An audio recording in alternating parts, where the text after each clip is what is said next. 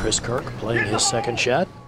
How about this? How about this, Chris Kirk? All right.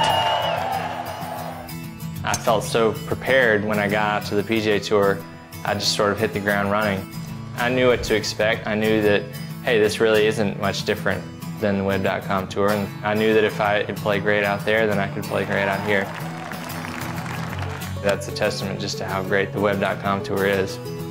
Now in his second season on the PGA Tour, Chris Kirk earned his tour card as a member of the 25 on the Web.com Tour in 2010, finishing second on the money list that season. But the former University of Georgia standout was not an overnight success after turning pro. I'd had a little bit of success my rookie year, played okay, and then had a terrible year. My second year in 2009, I finished about 175th on the money list.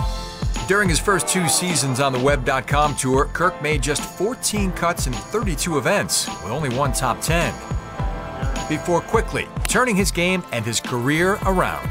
It was a combination of getting back to basics and back to fundamentals and back to the things that made me successful in college. And then that kind of came together, and 2010 was a great year.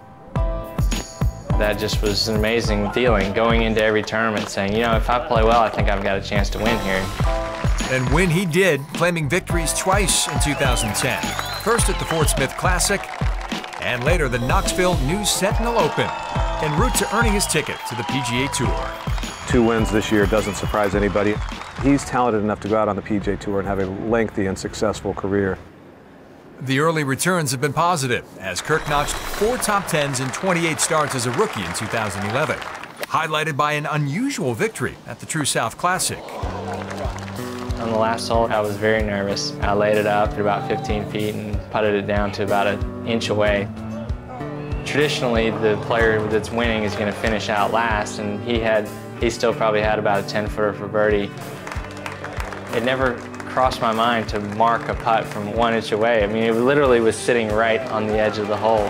Chris Kirk is your winner. I should have marked it, and I could have made it a little more entertaining. The win, while lacking for style points, helped vault Kirk to 42nd in the final FedEx Cup standings that season, 4th amongst rookies. Winning is kind of the #1 priority, but I also played a lot of bad golf last year, missing 12 cuts. So his primary goal for 2012 was a simple one, to play more consistent golf. Kirk off to a good start. He responded by missing just 6 cuts in 26 starts with 4 top 10s, and another top 50 finish in the FedEx Cup standings.